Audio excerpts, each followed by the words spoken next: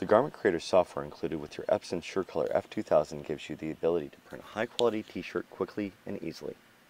Garment Creator is available for both Windows and Mac OS X, and it operates the same under either operating system. First, we'll open a file. Go to File, Import, and click Image.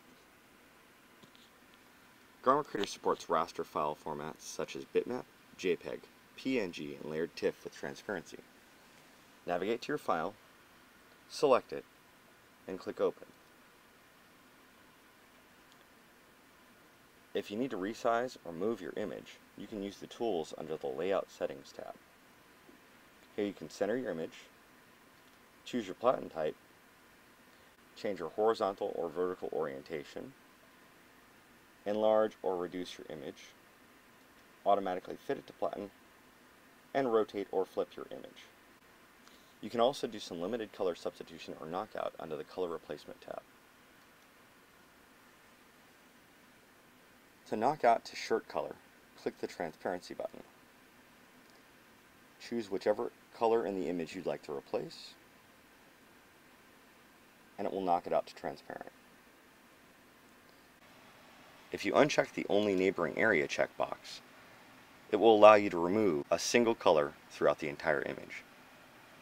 The white and spot color functions operate similarly, and the spot color function allows you to enter in colored data via hexadecimal or red, green, and blue values.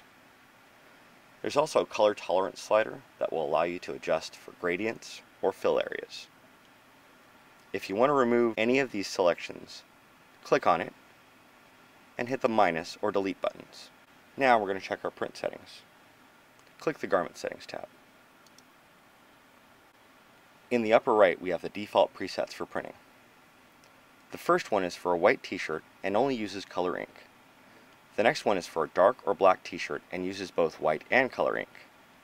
The next one is for a dark or black shirt and only uses white ink. The last one is the setting used for the Color Edition printer, and it only works for the Color Edition printer. The top three only work for the White Edition printer. Since we're going to print a black t-shirt with color and white ink, we'll select dark color t-shirt standard. The first item is the current ink type, in this case white in color. Since it's already selected with white in color, we're not going to change anything here. The next setting is color print quality.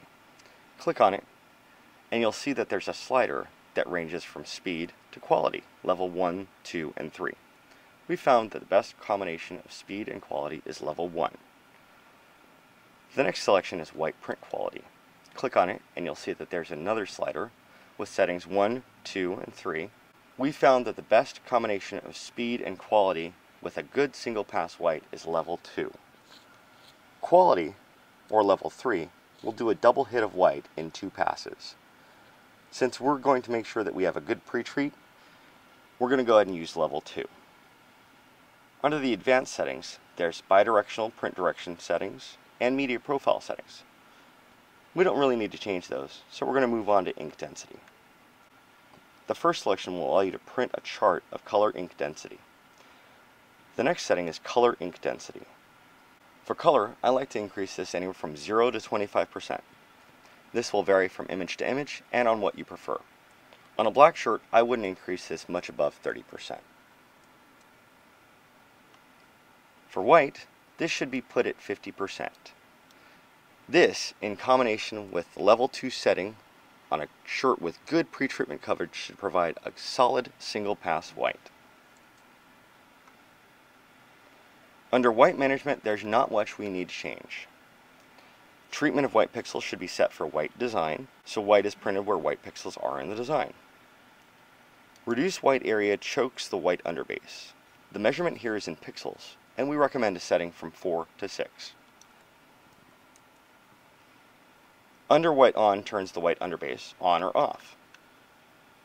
Lastly, you can adjust color toning, brightness, and saturation using the sliders in the color setting sections. These are arbitrary adjustments and should be used sparingly. Now we're ready to print. Click the print button, load a t-shirt on the printer, and after the job has finished processing, push the blue button on the front of the printer after the light lights up to run the job. We're going to be updating software, firmware, and videos continuously, so be sure to visit www.epson.com/support/F2000 for the latest information and software.